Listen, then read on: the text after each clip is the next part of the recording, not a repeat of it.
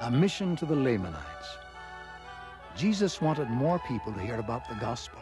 He wanted some of the saints to go on missions. He told Oliver Cowdery to go on a mission to the Indians. The Indians are called Lamanites in the Book of Mormon. Jesus wanted the Lamanites to read the Book of Mormon. He had promised many prophets that the Lamanites would have the Book of Mormon. Now it was time to keep that promise.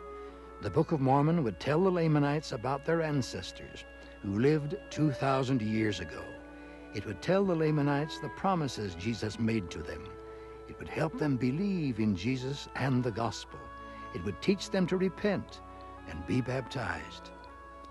Other men wanted to go with Oliver Cowdery. They wanted to preach the gospel to the Lamanites. They wanted to give the Lamanites the Book of Mormon. The Lord said 3 of the men could go. First, the missionaries went to some Indians in New York. They found only a few Indians who could read. The missionaries gave them the Book of Mormon.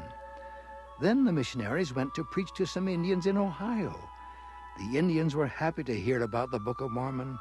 They were happy to know about their ancestors. The missionaries left Ohio. They went to a city named Independence in Jackson County, Missouri.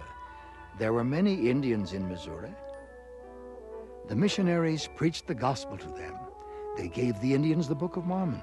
It made the Indians very happy. They thanked the missionaries for the Book of Mormon. Other people in Missouri did not believe the gospel. They did not believe the Book of Mormon. They told the missionaries to stay away from the Indians. The people said soldiers would chase the missionaries away if they did not leave. The missionaries were made sad by this news. They went to teach the gospel to other people in Missouri.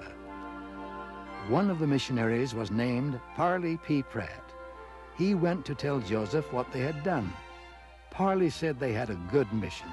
They had taught the gospel to many people.